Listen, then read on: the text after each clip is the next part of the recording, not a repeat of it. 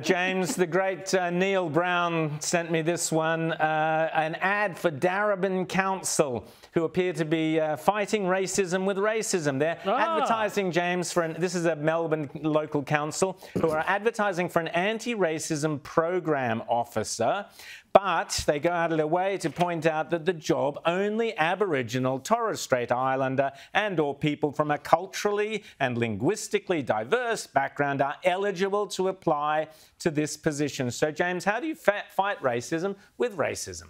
Well, it's very simple. Obviously, Rowan, if you're going to be against racism, that you have to understand that different races have different characteristics, and some races are guilty of historical crimes that need to be punished for them, and other races don't, and they need to be elevated, and that's how you be anti-racist. Do I need to draw you a picture, Rowan?